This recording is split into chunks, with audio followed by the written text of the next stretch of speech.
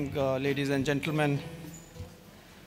It's been 5 weeks for me now in Dubai, and I continue to get surprised and mesmerized by the galaxy of business leaders, Indian business leaders who are there in UAE, and how bonded together they are, that in all these kind of events, they come together. It's simply outstanding, and I'm sure that I will really keep loving that for the 3 years that hopefully I'll be here. Ladies and gentlemen, it's a great pleasure for me to attend this function to celebrate and recognize the top Indian leaders in the Arab world. And I would like to thank Forbes Middle East for inviting me, and also for the fact that they are doing this for the 5th year running now, which shows both the commitment of Forbes Middle East as also the depth of Indian talent and the depth of Indian contribution in UAE and in the Gulf. Well, India and the Arab civilization has always been at the forefront of human progress. And over the centuries, our people have remained connected through our seas and our lands. Our traders, scholars, monks, artists have exchanged goods and knowledge throughout the millennia. And much before our countries acquired the political formations that we today see, the Arab merchants came to India for spices and for ornaments, and our traders sought new markets and friendships in this region. For the past several decades, this exchange between India and the Arab world has intensified further, especially with the contributions made by Indian businessmen and workers in the Gulf. We need to remind ourselves that today Indians make up the largest expat community in the GCC countries, and over 7 million Indians reside in this region, contributing to the economies of the host countries, not only as big business conglomerates, but also as top-notch professionals, as well as workers on construction sites, in hotels, in restaurants, and even in government departments. Government of India is proud that Indians are not only contributing to the economies of these countries, but have also set an example of a community that is law-abiding, committed, hardworking, and talented, and one that wishes to give back both to the country which are hosting them, as well as to India back home, and also contributing to the local communities wherever in the Gulf they are, or in the Arab world. We should also always thank the governments of these countries for giving the opportunity to Indians to work and succeed in their countries. In this context, I would especially like to thank the government of UAE and the rulers of Abu Dhabi, Dubai, and other Emirates. Ladies and gentlemen, Government of India, under the leadership of Prime Minister Modi, has paid special attention to India's ties with the Arab world. There have been regular exchange of high-level visits between India and the Arab countries, especially with the GCC countries. The Arab world is collectively India's largest trading partner, and we have a two-way trade of nearly $180 billion. India sources 60% of its oil and gas requirements from West Asia, and we have substantial common interests in the areas of trade and investment, energy and security, culture, diaspora, and also on issues like terrorism, as to how to defeat a common challenge of terrorism that all our countries face. As the Consulate General of India to Dubai, I would especially like to mention the landmark and historic visits of Prime Minister Modi to UAE in 2015, and that of Crown Prince of Abu Dhabi, His Highness Sheikh Mohammed bin Zayed, to India in January this year as our guest at Republic Day. As a result of these visits, relations between India and UAE have today reached great heights, and building upon the historic people-to-people contacts, and the traditional areas of our cooperation, we are today looking at newer areas of collaboration. For example, India is looking forward to UAE's partnership and investment in various infrastructure sectors in India. We're also working together in cutting-edge technological areas such as space, renewable energy, and IT. And I'm sure that this cooperation will continue to strengthen in the years to come. We are also seeking UAE's partnership in taking forward the flagship schemes of Government of India, such as Smart Cities, Make in India, Digital India, and Startup India.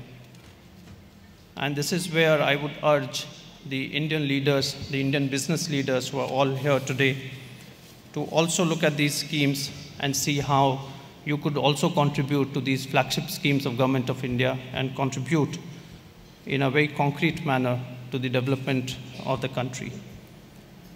In the same vein, later this month on May 23, we are organizing a Startup India Summit in Dubai to showcase several Indian startup companies in Dubai.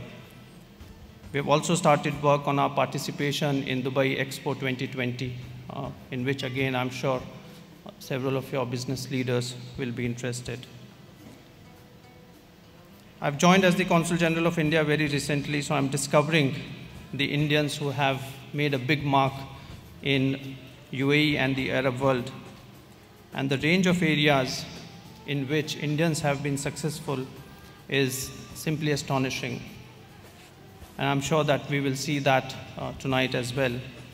So you have Indian business leaders in retail, in healthcare, in hospitality, education, banking, media, real estate, and several other areas.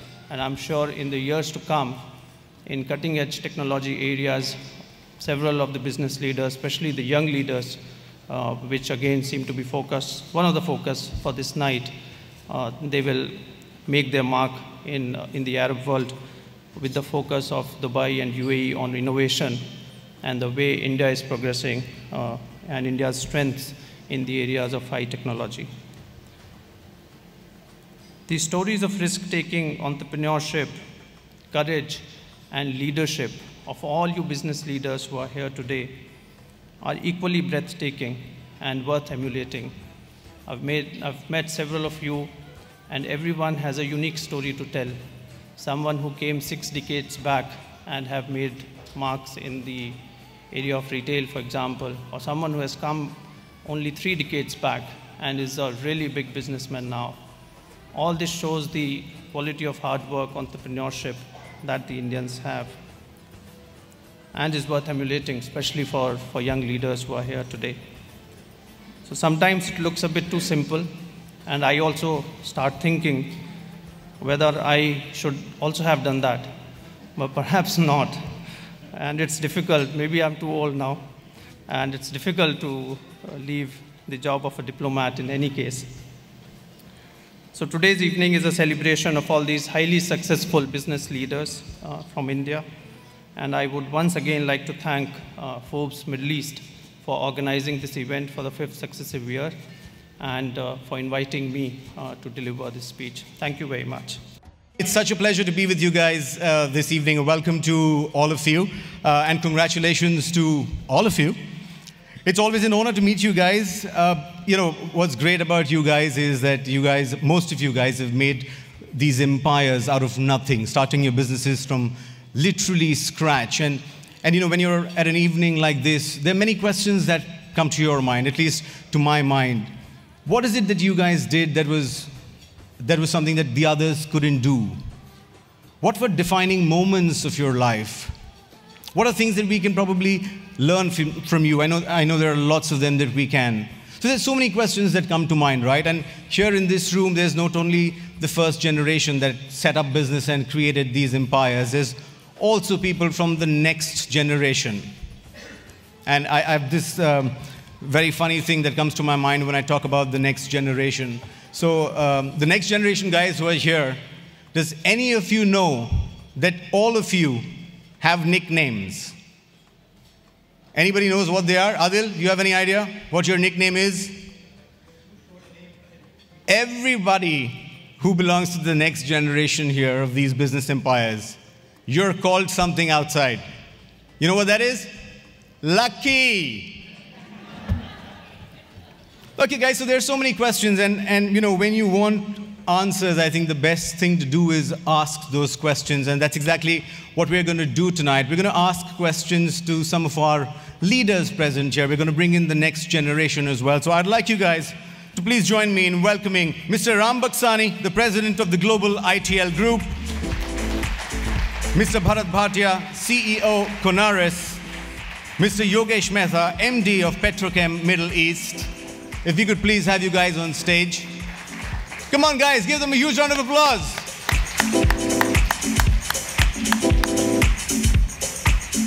And also, of course, we got to call the lucky guys. So may I call on stage Adil Sajan, Director of Danube Group, and Ruchi Dhana, CEO of Dana Group. If you could please join us on stage.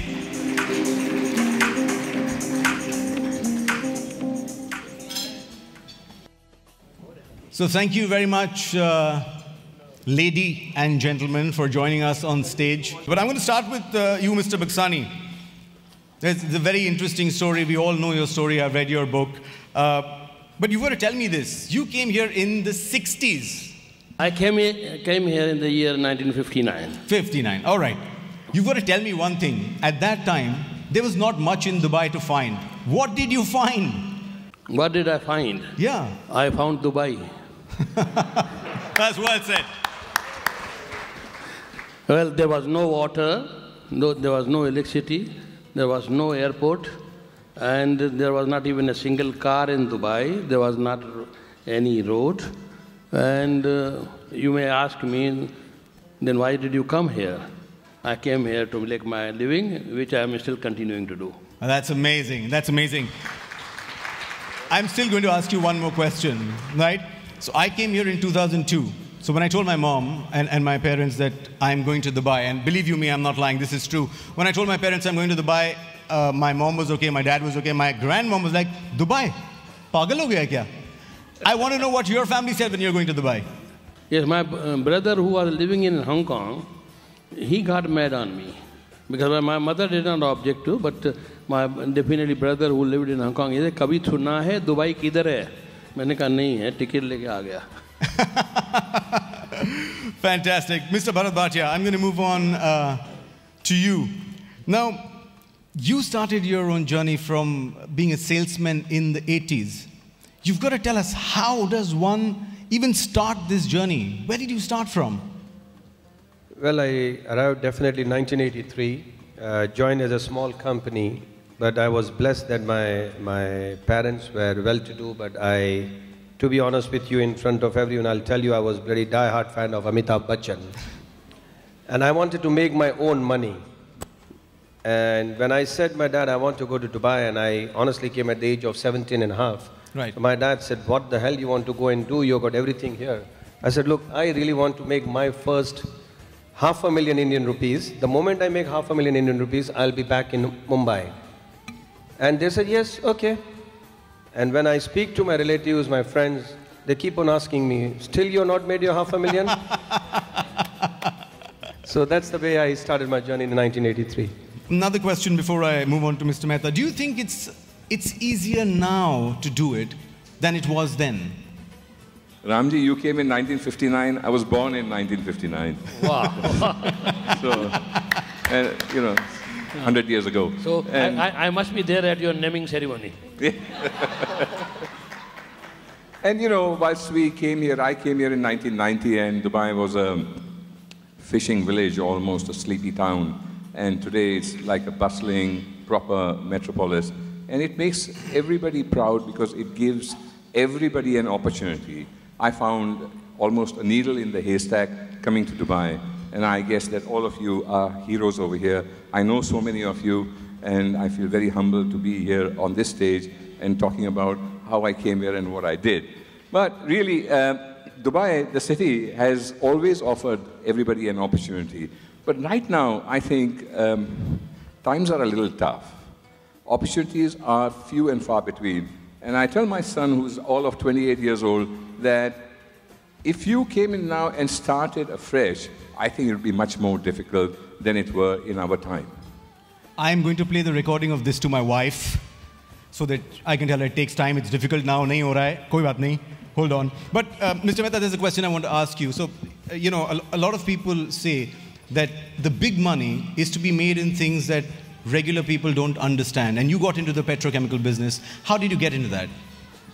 Well, making money is a lot chance and luck and a combination of hard work and being in the right place at the right time. So when I came here in 1990, there were no barriers to entry. You could come in, you could get the agencies you want, you could do basically what you wanted here, and there was opportunity because the internet was not there yet, the fax machines had just come, and the world was a big universe. Today, the world is a minuscule of a second. What happens anywhere else, you know it in milliseconds. So really, there's no opportunity of trade. There's no trade imbalance. We are living in an oversupplied world. So you have to be extra smart. You have to really find those niches which are few and far between. And it's becoming harder and harder. It is. Okay, thank you for those words of wisdom. I'm going to move to the next generation now, so Ruchi and Adil. So you guys have actually, gotten into established businesses from your family. So I am not going to ask you what are the advantages. We know what the advantages are. I want to know what the challenges are. Ruchi, we'll start with you ladies first. What are the challenges when you have to step into such big shoes? I think the biggest challenge would be to gain the recognition, to gain the respect of the employees. So what I did was initially when I joined at the shop floor. I went to the factory wearing my safety shoes, interacting with the employees, getting their buy-in. That's how it's basically leadership by example. That's how I started the business. That's very interesting. Adil, what about you? Good evening, everyone. I just want to first of all thank Forbes for selecting me part of the panel. As you said, I feel extremely lucky sitting over here with so many established people over here. So thank you for thinking of this of me. Challenges, like she mentioned as well, one of the biggest challenges you face as a young entrepreneur joining in a well-established company is that you already have a lot of people in the company who are senior, who've been there for 10 years, 15 years, 20 years, who are running the company. And then suddenly the chairman's son comes in, So what happens then? So there's this kind of a small threat factor, a little bit of insecurity feeling. But luckily for me, my dad, he put me into work since I was young. So he put me, my first 3 years were in the warehouse. Then I worked in the marketing department. So I kind of grew into the position I am in today. And so that helped a lot. But I think the biggest challenge was making sure you don't supersede the core guys who built your company, and at the same time go along with them, because like she said, team is what comes first. So if your team doesn't respect you, how are you going to move forward, right? So I think that was the challenge I faced. Wonderful, wonderful. That's great. Adil, also there's one more thing I want to ask you. So, there's always that first day at work. So when people go to other offices, their parents tell them, do this at office, do this, say this to your boss. What did your father tell you when you were going to office for the first day? Listen, learn. And I think that's the most important thing. As a new person, you're young, you're fresh. You have buzzing with ideas. You want to do so much. But I think the most important thing initially is you need to just understand what's going on in the market, figure out what is it that people want, what is it the company's thing. And my thing was, I wanted to first attack and figure out what is the worst thing in the company, where are we losing money, where are we not doing well. So I always believe you should never go and spoil running a successful formula. But as a young person, you want to make some changes. So I found the department in the company that was not making money. And there I tried to figure out what are the different small things I can do to eventually turn that around. So I think that's the first thing I did when I joined the company. So that's an intelligent son of an intelligent father. Well done. Fantastic. Ruchi, I'm going to move on to you. The business that you stepped in is established. It has its own way of going. And when you come in with newer ideas, what did you do? Do you try and change things? Or do you just go with the flow and say, okay, this is the success formula. I'm not going to apply my mind. I'm just going to do it. Yeah, that's an interesting question. What I did was I first looked into the business. I just used to go to the factory floor and see what the employees are doing, see the production that's going on. And then I gave them targets and showed that with the implementation of lean methodology, we improved the production by almost 40%. Once the production was up to mark, then I decided to expand our value-added steel products, and I introduced new ranges. I built the catalogs, cold called a lot of clients, got some orders. Then again, I had to go back to the factory to meet the production demands. So I think the main thing is to get into the basics, to understand what is done at the shop floor, and then move forward at the upper levels. Fantastic. So start from the bottom, one step at a time. Great. So there's one question now I want to ask all three leaders. We're going to start with you, Mr. Mehta. When was that point in your life when you thought, yes, I've made it? That feeling. Well, you know, in 1990, when I was coming from Bombay to Dubai, and I was saying goodbye to my father. My father was a very proud and very self-accomplished person, and also a very big patriarch. And you know, he was very overwhelming and very overpowering. And I wanted to make my future outside of him.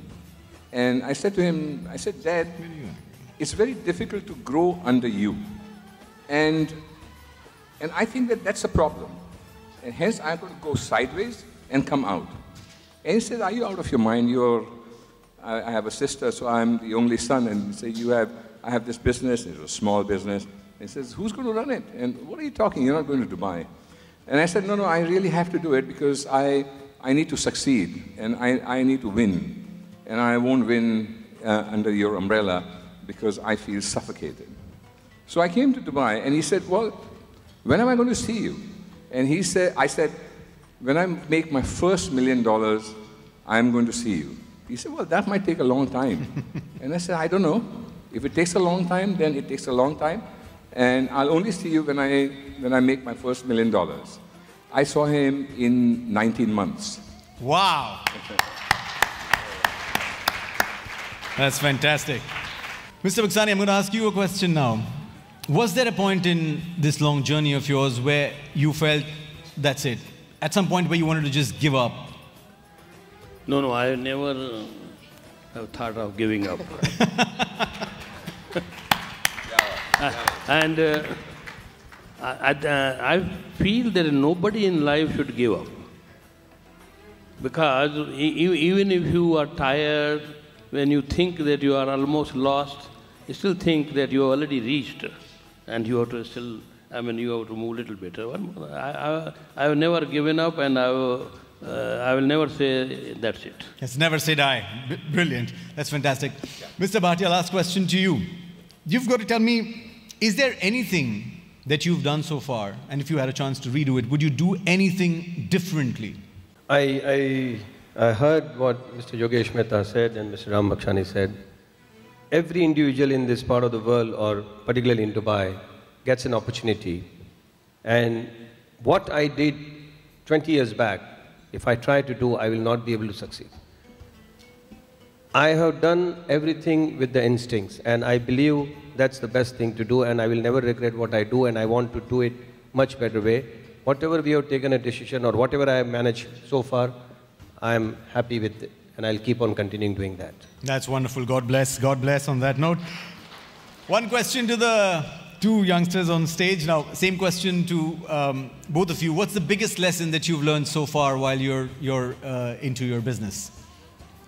I mean, one thing I've learned is the biggest constant in business is change, especially in today's world, like, Yogesh Uncle just mentioned. Technology is changing at such a fast pace. And now this is a beautiful thing, but at the same time, it can also get businesses outdated if they don't act fast enough. We've seen the likes of companies like Kodak, like Nokia, who were, just not a very long time ago, they were the top of the industries. Today's world is out of the smartphone. Today's world is out of the smartphone. So everything is about the apps. What's next? Everything's about milliseconds. The largest advertising company today is Facebook, and they don't own a single billboard. Right. The largest car company today is Uber, and they don't own a single car. The largest hotel company today is Airbnb, and they don't own a single room. So what I'm trying to get at is, I think today it's very important for us to really step back and really think that how can we join the technology and how we can adapt our different businesses with this technology Because if we don't, then, because we see in the US as well, the entire retail complex is happening. Thousands of stores are shutting down today. So I think all of us should relook into our business model and figure out what technology can we adapt into our business so that we can move forward and we can join in this huge technology race today. So that's very what I've important. learned. Absolutely. Very, very important. Ruchi, the same question to you. What's the biggest lesson you've learned? Yeah, I think I completely agree with you. Yeah, I think it's important to be innovative, like what he said. But I think it's also important to get diversified into your business. Like, just don't stick on one particular product. For example, we are into steel, but then we diversified into lubricants, into retail, into real estate. So there are some avenues of business who will always be there to support you when there's a financial crisis. Let's say there's a retail crisis. Then you have real estate. If you have like an oil crisis, oil prices are dipping, then you have steel to fall upon. So it's important to diversify. That's why even in our company, we are doing forward and backward integration, but we are also diversifying into various other fields. Thank you very much, ladies and gents, for joining us on stage. Thank you very much to Mr. Ram Baksani, Mr. Bharat Bhatia, Yogesh Mehta, Adil Sajan, and Ruchi Dhana. Have a good night, ladies and gentlemen, and all the best to everybody.